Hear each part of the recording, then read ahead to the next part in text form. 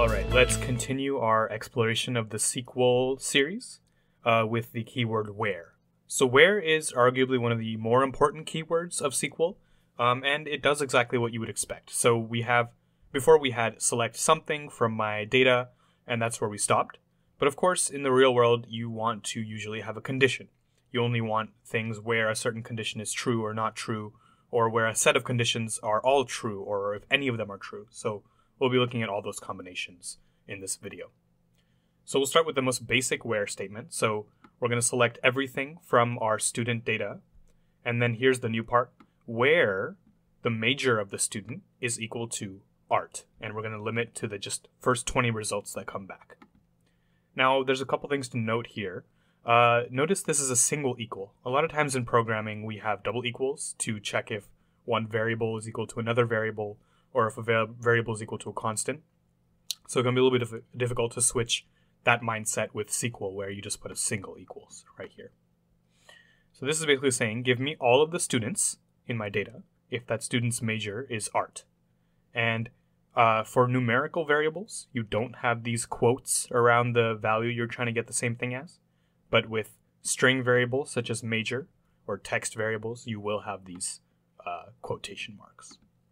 So if I go ahead and run this guy, I'm going to get back the first 20 results where the major of the student for all these students is art and the other variables are as they were. So to make it a little bit more complicated, we can also say select just a certain column as we did before. So here I want to select just the GPA from the students where the major is art and give me the first 20 GPAs. So we see that matches up to this 2.9, 3.0, 2.9, 3.0. So same data as before, just a single column. Now we can make it a little bit more complicated using the and or keywords to combine these conditionals. So here we're saying give me everything from student data where the major is art or the major is physics. So I want to collect either art majors or physics majors. So if I do that, again, give me just the 20 of them that come back first. I see my major is a combination of art majors and physics majors.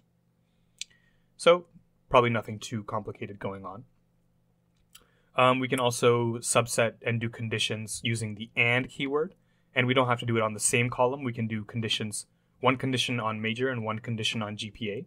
So this basically reads, give me everything, all the columns, from my student data, where the student's major is art, and that student's GPA is above 3.0. So we want like the high performing art majors in our data set. Again, limiting to the first 20 results.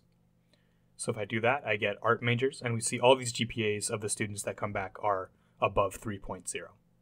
So that's another way to use the where statement here. Okay, so let's look at the next example. Sometimes we want like an aggregate statistic on our data. Like we don't want all of the GPAs, we want some function of them. Like let's say we might want the minimum of the GPAs or the maximum of the GPAs. In this case, we're going to say, I want to get the average GPA for all non-art majors who are in their third or fourth year.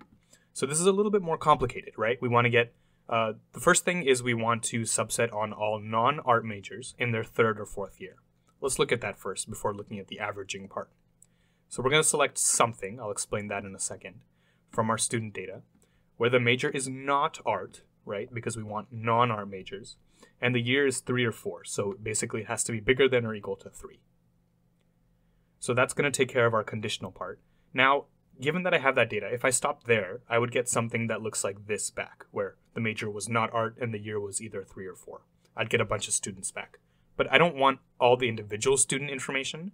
I want to aggregate their GPA. I want to get the average, the mean. So I can use this built-in AVG function in SQL. And I can say, give me the average of the GPAs that I get back from this conditional from. And then I'm going to call it AVG GPA just to give it a friendlier name. If I run that, which I have already, I get a single number back, which is just the average GPA of all of the non-art majors in their third or fourth year, which is 3.2. Now, as one maybe last example, which highlights another keyword, which is like. So this is another way you can use a where statement. Here I want to get all the students whose major ends with the letters RY. So I should get just history and I think chemistry. We'll see in this case. So we can use the like keyword here, which is really, really useful in the real world. So when I was software engineering, I would use the like keyword a lot when we were dealing with text data to get kind of matches to a certain matching string. So the way you read this is select everything from student data where the major of the student is like, and then you put a kind of matching string in here. This % sign just says that anything can be before this. And then this ry says I need it to end in ry. So basically you're going to get matches on things like chemistry and history, things like that. And I want to limit to the first 20 results I get back. So if I do that, I get exactly what I said. I get history, I get chemistry, and I get the first 20 results. Okay. So this is an exploration of how to use the where keyword in SQL. Until next time.